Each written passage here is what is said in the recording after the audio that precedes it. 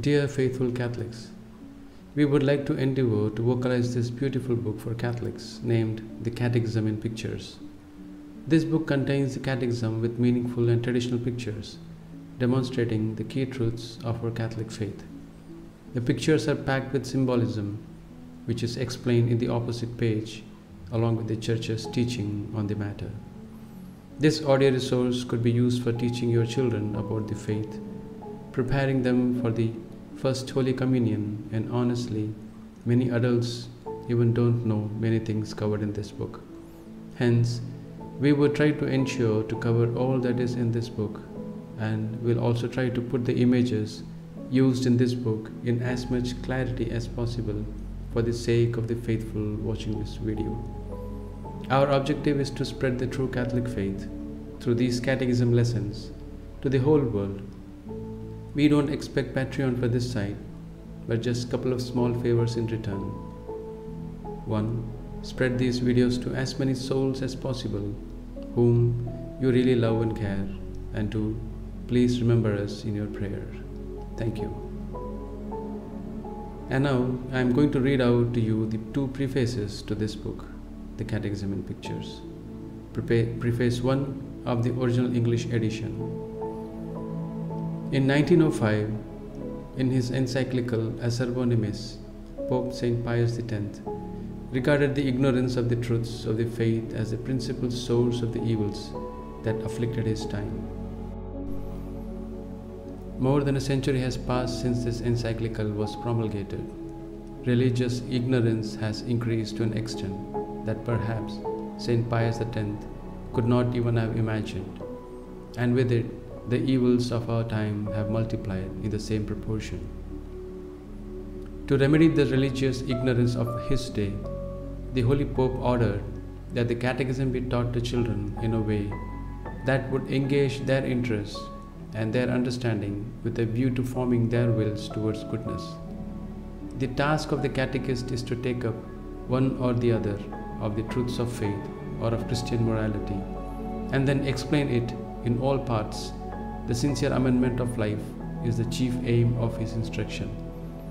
The catechist must needs make a comparison between what God commands us to do and what is our actual conduct. After this, he will use examples appropriately taken from the Holy Scriptures, church history, and the lives of the saints, thus moving his hearers and clearly pointing out to them how they are to regulate their own conduct. He should, in conclusion, earnestly exhort all present to dread and avoid vice and to practice virtue.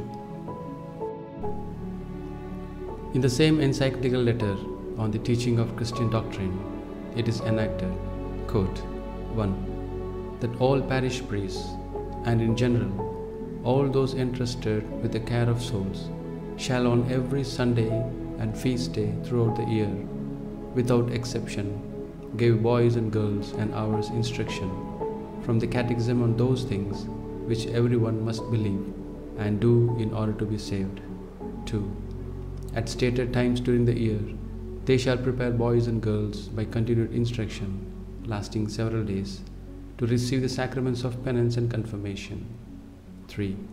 They shall likewise and with special care on all the weekdays in Lent, and if necessary on other days, after first feast of Easter, prepare boys and girls by suitable instruction and exhortations to make their first communion in a holy manner. 4. In each and every parish, the society, commonly called the Confraternity of Christian Doctrine, shall be canonically erected. Through this, the parish priests, especially in the places where there is scarcity of priests, will have lay helpers for the catechetical instruction in pious lay persons who will devote themselves to the office of teaching. Close quote. With the help of this Catechism in Pictures, the desire of Pope St. Pius X may be amply fulfilled. Each one of the 68 illustrations presents a synthesis of the truths of the faith, of Christian morality, of Holy Scripture, church history, and the lives of the saints, and each one is simply explained in the adjoining text. Despite its doctrinal richness, this catechism remains accessible to the meanest of intellects, and equally important, it is of captivating interest even to the most erudites of soul. May the Sacred Heart of Jesus, through the Immaculate Heart of Mary, bless all those who apply themselves to the study of this happy work.